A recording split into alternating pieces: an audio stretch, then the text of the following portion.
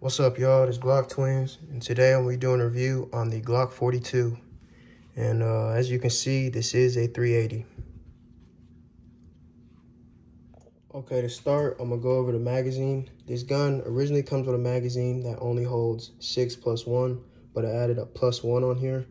And then I also have this Pro Mag, which is a 10 round. Looks way better, feels way better, and holds more. Can't beat that. Pro Mag gets a lot of hate, but I will be posting a bunch of videos on this magazine. It never jams. I swear to God, it never jams. But, yeah. Okay, so another magazine that I want to show y'all is something that I got for the range. And I really enjoy bringing it to the range. And that is the Glock 42 Pro Mag drum. So, yeah. Next, I'm going to go over the light. This is a flashlight and a laser. I don't know. Yeah, I think y'all can see that. But this is the Streamlight TLR6. And I got this from Amazon. I can't even remember how much I got it for. But it wasn't too bad, and it fits perfectly.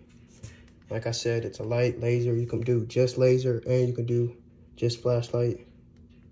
Or you could do both.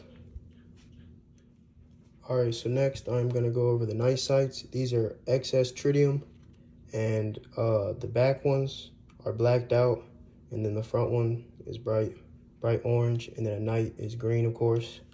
But yeah, that's something I do to pretty much every firearm I get. I change the night sights and I put a light on them. Would I recommend this firearm to anyone?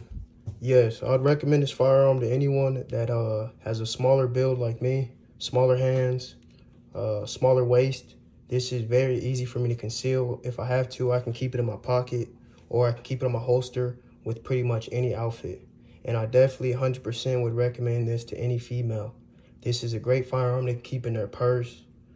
Shoot, you could even keep it in your bra. So if you were ever thinking about getting a Glock 42, I would 100% recommend it. Great firearm.